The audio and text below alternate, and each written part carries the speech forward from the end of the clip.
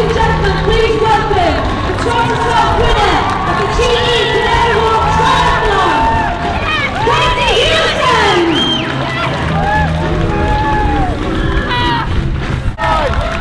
With Blatchford! And winner! Oh my god, that's my first triathlon back since 2010. I've had a really roller coaster journey, and to come back is just honestly, my hope was to get into the final today. So I just found myself in a really good position after swim, which is very rare for me. And oh my god, it's amazing, the support's great, fantastic, loved it. So your first triathlon back since 2010, and you came here to get to the final, you came to the final and you won. How does that feel? A bit surreal actually. I kept thinking they're going to get me, they're going to get me.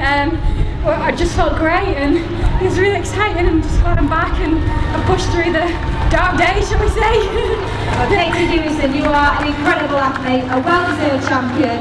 The 2012 GE Canary Wharf Triathlon is you. Well done, Katie Hewison. Cheers, thanks. Ladies, you fought hard, battle of the girls. That's what it seems amazing. You are so glamorous. Ladies, how did you find it, Liz? Yeah, it was tough. The pace was heaps faster than the first race, which I always knew it would be, but it hurt. Yeah, it really hurt. You went really, really hard. And Gillian, how did you find that tactically? What was your plan? Well, it's a really short race, so it's difficult to have a bit of a plan. It's so fast, so it's difficult for anyone to break away.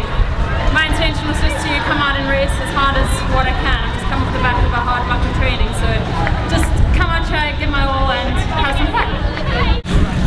Sponsor this one as well. Thank you very much.